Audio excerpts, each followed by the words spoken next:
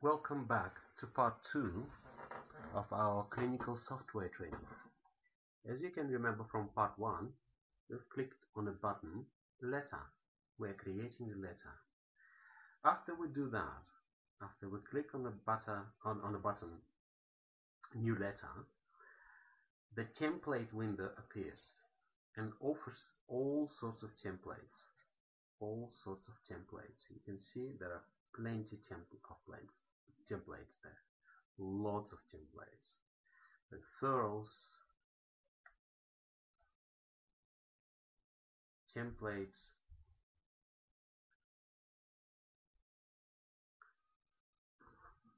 let's click on one of them. Let's say osteoporosis care plan. Don't worry about what kind of document it is. It will ask you to whom you'd like to address this.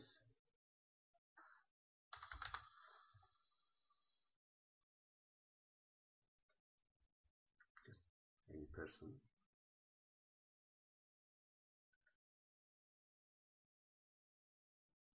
Medinet has just created the letter.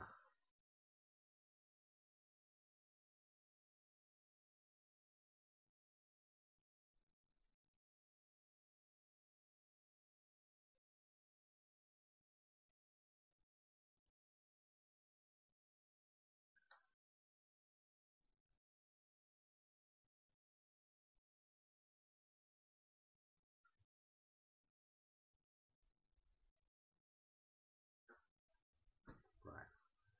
You can print it, you can save it, and you can edit it.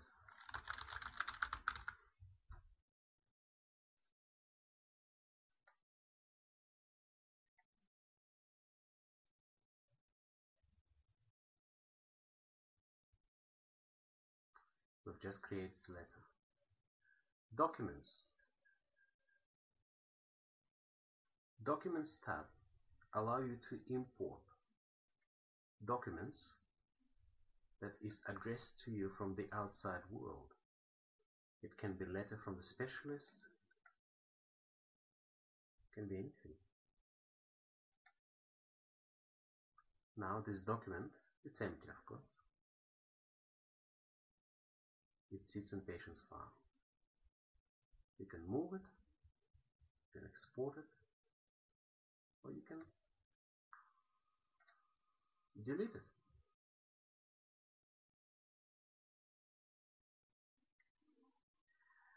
Old prescriptions. There will be old prescriptions that have expired already. And now immunizations. You can add immunization. It will ask you who is the vaccinator. Today it's me, Dr. Severe. Who provided consent? What if you're vaccinating a child? It would be guardian. An adult. What kind of vaccine you administered? And you can see the vaccines. All vaccines approved in Australia are listed here. The site where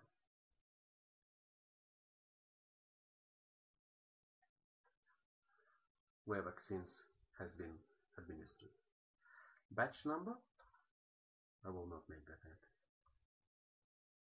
And then save. There we go. We've got vaccination status updated. Now, allow me to get you through this menu. This sign plus means that we'd like to add something. You see, we are in immunization tab. You press plus,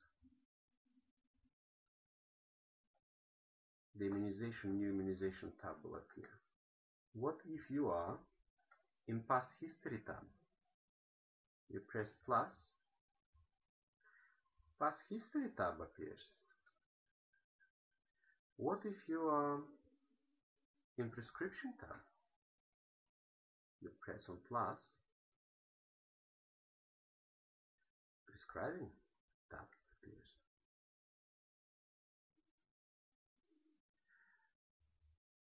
This button is to delete. Let's say we'd like to delete a past history item because it's a duplicate.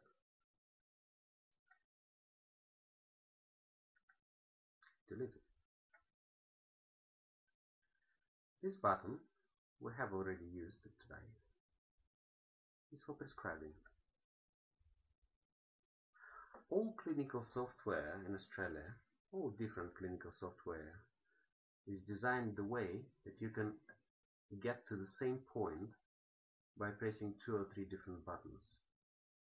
This is done mainly for convenience, because all people are different, and some person finds it convenient to use this button, and another person finds it convenient to use another button. So you can reach the same point by using different buttons. This is a letter writer button. We've been through that. Does it look like blood pressure device? Yes, it is blood pressure. That's where you enter blood pressure. Pulse.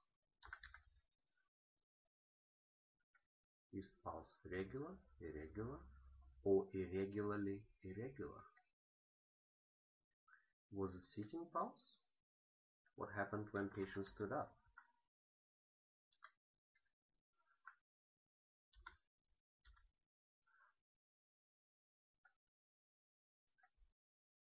I guess we're having not very healthy patient. And you can save it, or save and close. When you save it, the record of blood pressure is stored, that you can always see progression of your patient. Let's close this. Go to progress note. Remember progress notes? You can see in examination, blood pressure was entered automatically. Okay, let's go back to blood pressure.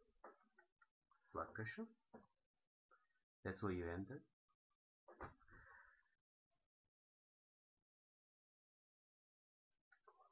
Next up is respiratory function calculator.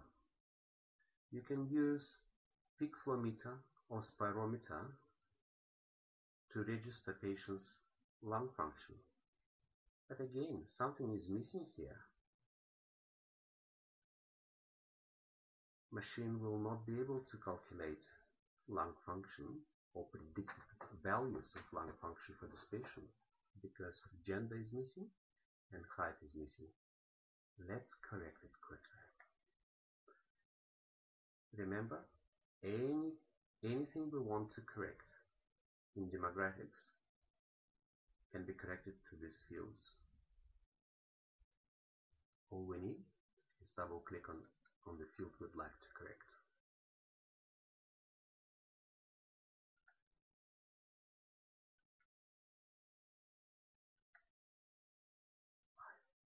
Let's get back to respiratory calculator. Now we've got gender, we've got age, but we do not have height. It's very easy to fix. There's a tab. We can enter patient's weight and height. Weight and height in patient's file are in centimeters and kilograms. Let me get you back to the respiratory calculator.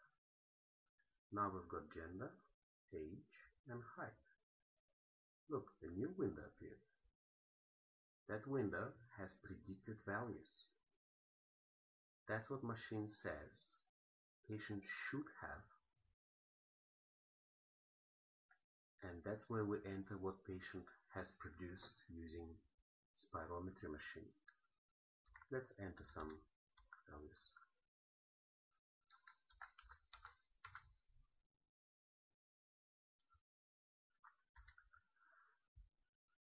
Machine shows us percentage of what is expected. So that is predicted values, and that's what patient produced.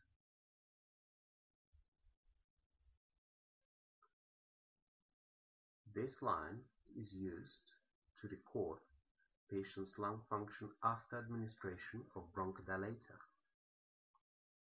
Ventolin, Asmol, or Eramir.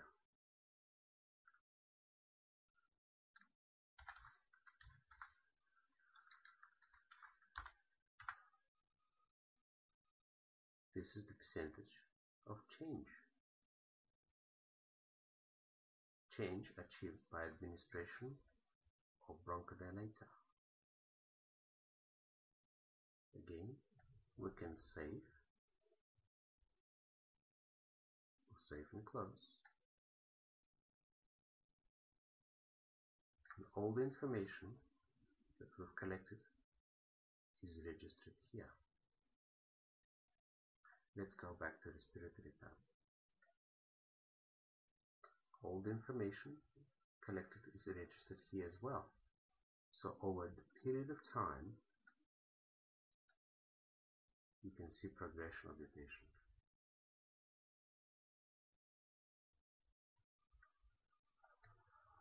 Next tab. Weight and height. Remember, we've been here today. We can jump from one tab to another without closing the window. How convenient is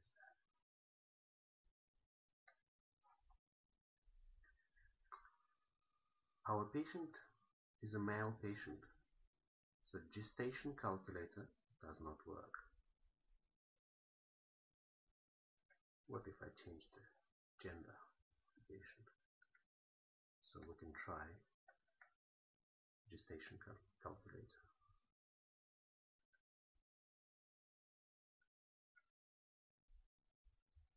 I'm afraid I will have to close the file for that. We'll get back to that in a minute. Mental state examination. This is mini mental state examination, where you can enter relevant scores.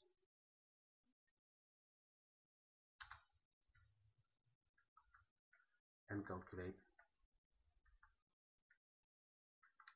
final result.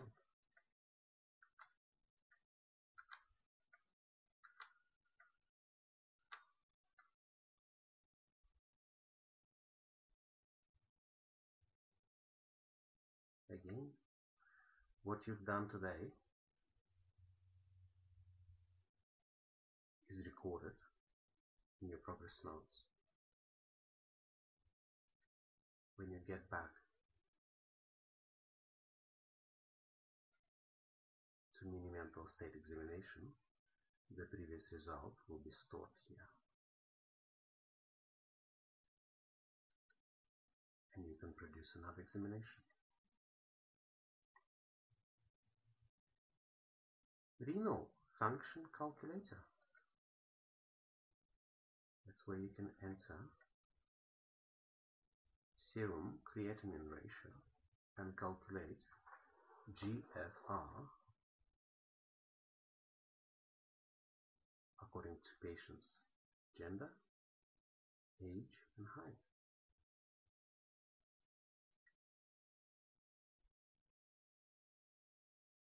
Save and close.